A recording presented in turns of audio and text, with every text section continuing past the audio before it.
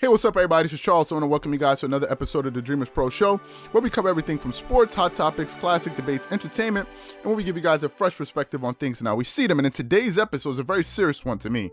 The topic is the shocking audio that exposes the corruption in the MVP voting system. So that's the topic I want to get into in today's video. But before we get into that, I want you guys to please make sure you go ahead and hit the like button, hit the subscribe button, and hit the notification bell to be notified whenever we drop our content.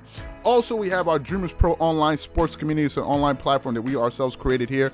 It's a place where you go and start basketball debates and hot topics. It's a place where you can chat live during games.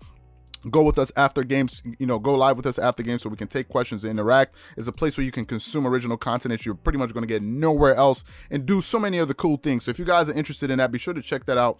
We have that linked in the description below and get 7 days of access. Also, with the playoffs ramping up and games ramping up again, guys, you don't want to miss out on that. So make sure you go and check it out. I'm sure you guys are going to enjoy it for the people that give it a shot. Anyway, so let me get into this topic here. It's a very serious topic that I want to get into. Now, listen, I've criticized the media all season long for making the MVP race about favorites. They have favorite players, and it's all about favoritism, in my opinion, and it seldom has anything to do with substance, although for some years now, the results have been so undeniable that certain people that won needed to, like, they had to win no matter what.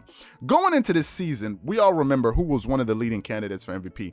That was Luka Doncic. Now, I don't know how you can go into a regular season without a single ball being bounced and all of a sudden you have a favorite to win MVP. Going into the regular season, the media members had pegged or tagged Luka Doncic to be the favorite to win the MVP. Now, quickly, that went out the window because the Dallas Mavericks only have the number 8 seed in the NBA. So that plan that they had in mind quickly went out the window. So quickly they got rid of him and they needed to find somebody else, right? Even though they hadn't played one game. Then they automatically chose, okay, it's going to be LeBron.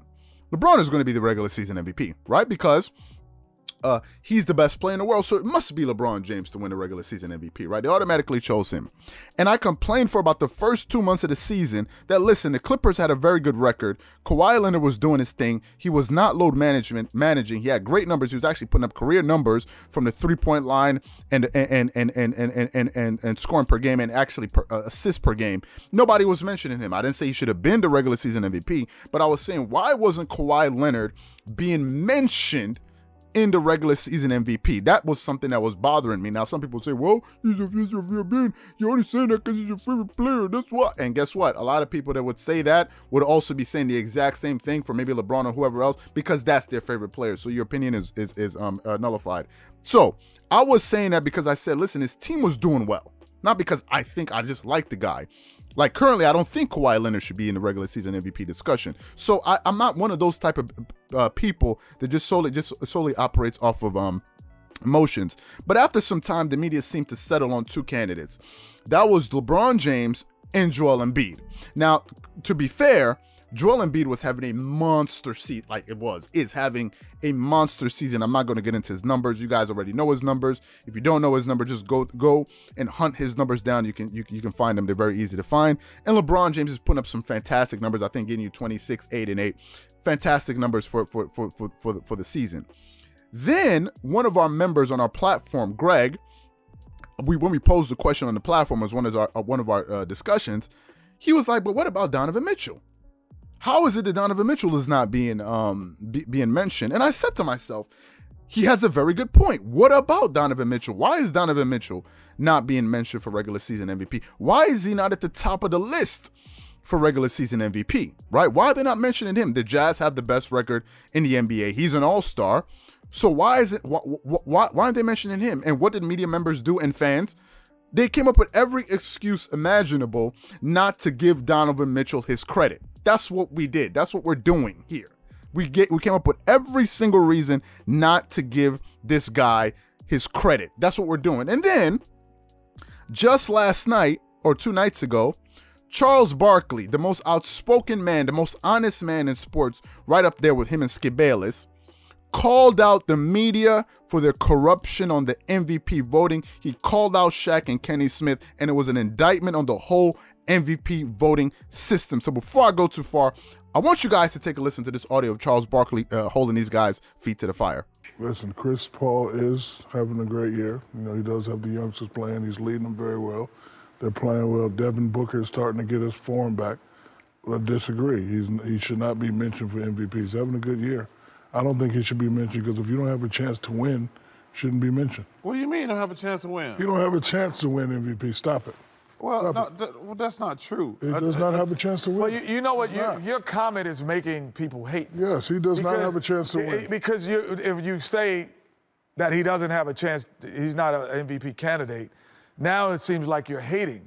But he's having a great year. And the team is having a great year. I said he's having a great year. But you're talking about what the Joker and what with Embiid are doing. Embiid, come on now. I mean, LeBron, they got a better record than those guys you mentioned. But they just had a guy on his but the Joker doesn't have guys that on multiple nights going to get 30. You were just sitting here bragging all last year about my boy Jamal Murray in the bubble. No, I'm saying that Chris Paul is having a great year. But you're making us feel like we're hating if we don't. If we don't feel like he should be the MVP. There's a difference between I don't great understand. and MVP. If a guy traded for a guy on the last place team, and they weren't last place last. They did not even make the playoffs last year. They weren't. You said last place. Well, they didn't make the playoffs. They were awful. And then they went 8-0 in the bubble. But that don't matter.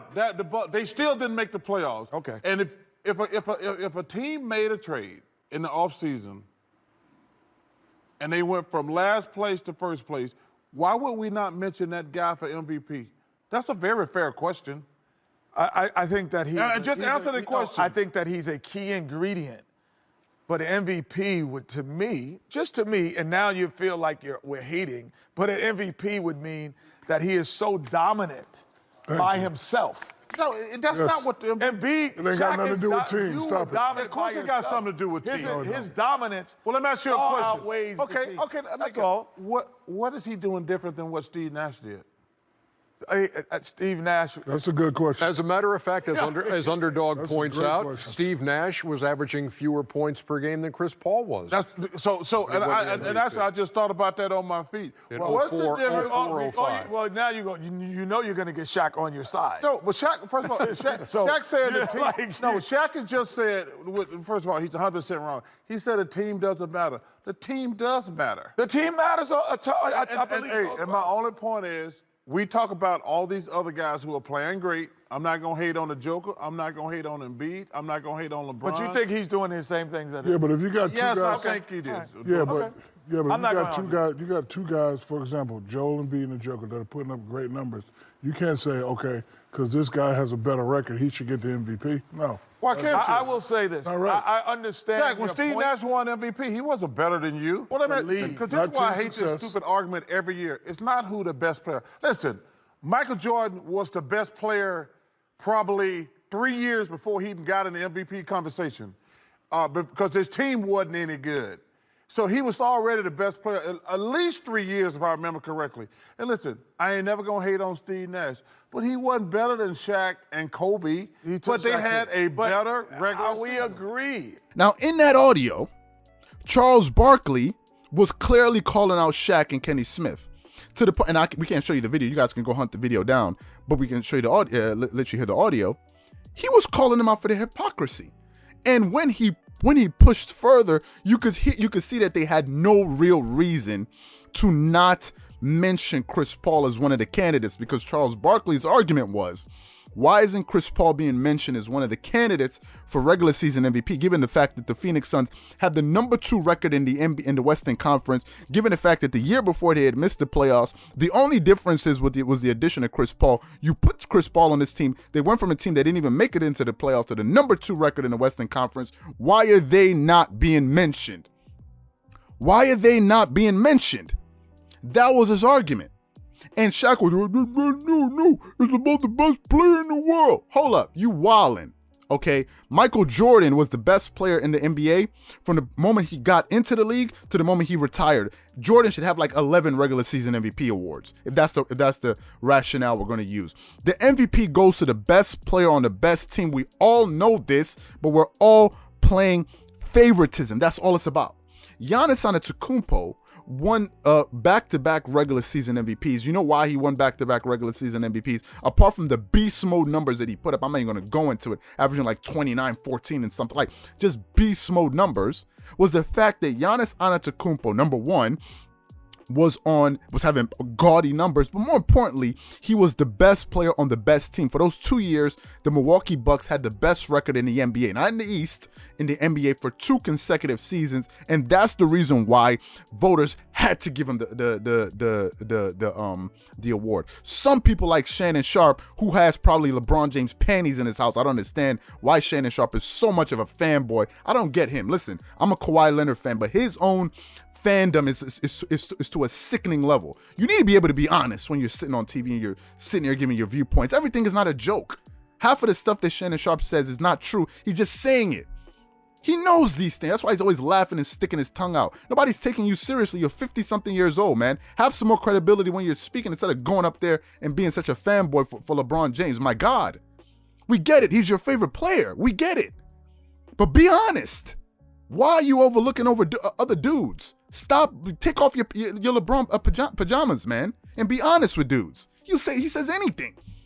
He says anything just because he can say it. That's why half of the time, you know that Shannon Sharp is just up there. And I like Shannon Sharp, but I don't like that part about him because you're not being honest and straightforward. You're just saying it because you're a fanboy. And that's the issue I have with Shannon Sharp. Y'all know that Giannis Antetokounmpo deserved that regular season MVP. And we know that Donovan Mitchell this year is being robbed. We know that. We know that he's being robbed, and these voters are trying to rob him. It's no longer about the most valuable player to their team anymore. Now it's about the most hyped player in the league. That's what the MVP voting is turned into. It's the most hyped player award. Because if we're going off of hype, then there's so many players you can give it to. You just heard Stephen A. Smith mentioning the fact that now he thinks Kyrie Irving, after he scored a 40-point game, now he should be in the MVP discussion, when early in the season, Stephen A. Smith was asking of whether or not Kyrie Irving should retire. Now all of a sudden he should be in the MVP discussion. What are we talking about? And that's the part that I like about Charles Barkley, because he was calling them on their BS. He said, you guys up here saying nonsense. He was calling them. And then after a point, Kenny Smith had to retract it. Okay, no. Okay, I see. You're making us look like haters. So what are you then? You don't want to give other people their props. They're putting in the work, and we talk about it's a meritocracy. Sports is the only thing where it's a results-based. No, it's not. If that were the case, we would have so many different outcomes than what we're seeing today. And Charles Barkley, I'm very happy that he called them on their nonsense and their BS, and he said, hold up a minute. Since when did it become the best player in the league winning the regular season MVP? It's the best player on the best team. We all know this. But we're trying to pick and choose it. We're trying to pick it and skew it to certain ways because we have certain people that we want to win and certain people we don't think should win, not because of what they're putting in, just because those guys are more flashy and more hyped. And I think he's right. And I'm happy that we have voices like this in media and Charles Barkley, who's willing to call people out on their nonsense for overlooking guys who deserve to be rewarded, for guys who are just flashy and you just want to give it to them for the sake of giving it to them. And I think is wrong, and I'm thankful that he was able to call them out. So what I want to know from you guys is, do you think Charles Barkley was right? And do you think that the MVP voting system has been rigged, that it has nothing to do with substance, it has everything to do with hype? Whatever you guys think, please leave your thoughts and comments in the comment section below. Again, if you enjoyed the video, be sure to make sure you go ahead and hit the like button, hit the subscribe button, and hit the notification bell to be notified whenever we drop our content. Once again, this is Charles here from Dreamerspro, wishing you guys an amazing day and catch you guys on the next episode.